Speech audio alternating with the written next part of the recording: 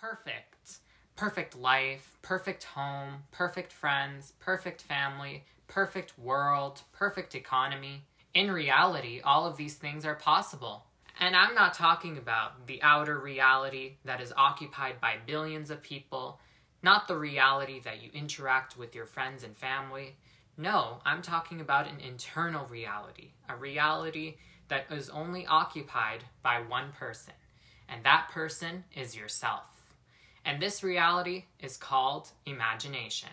My name is Tarek, and I'll be introducing you today to my enemy, aka my perfect enemy. And that enemy's name is perfection. He has one simple goal, and that goal is to be seen.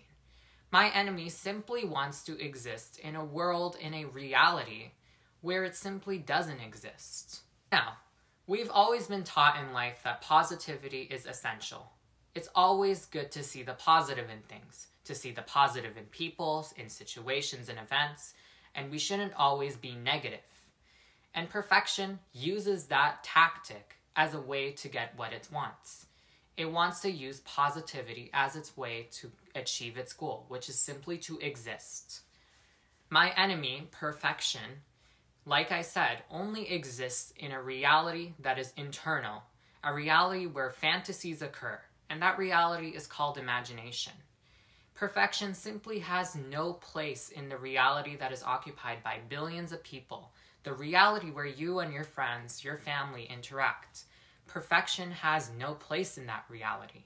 So my enemy simply doesn't exist, and it can't exist in this reality.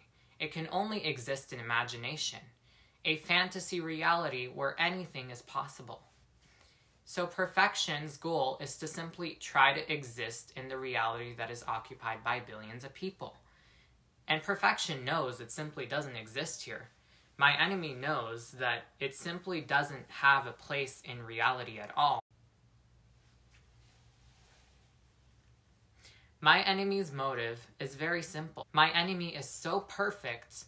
The reason why it is the perfect enemy is because its effects is unnoticeable. Usually an enemy always has some kind of a negative impact on us. Usually we think of an enemy as someone who always has a negative impact or is always doing something very negative to us, something we don't like.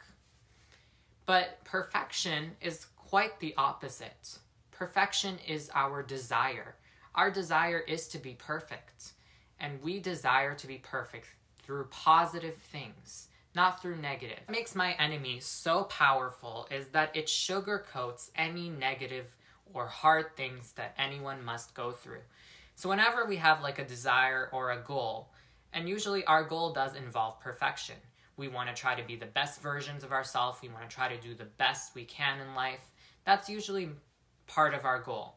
And perfection's goal is to simply sugarcoat any negative or hard things that you must go through to get to that goal. And that's why we like it so much. We don't really like to see the negative or hard things we have to go through in order to get to our goal.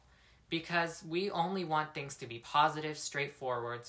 Basically, we humans really want to be comfortable. Perfection approaches us as like some kind of filter. It only filters all the negative and hard things and only leaves the positive things for us to look at.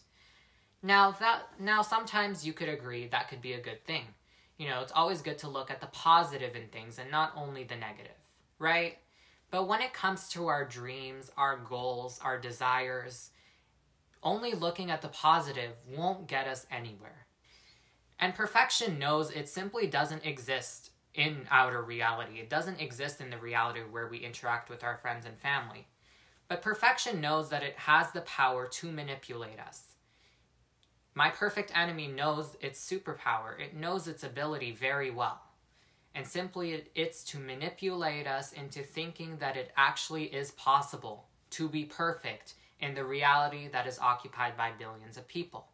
That is perfection's superpower, that it's very manipulative. This is one thing I had to establish about my enemy. My enemy is only there making us dream. It only makes us dream about the good things that our goals and desires can do.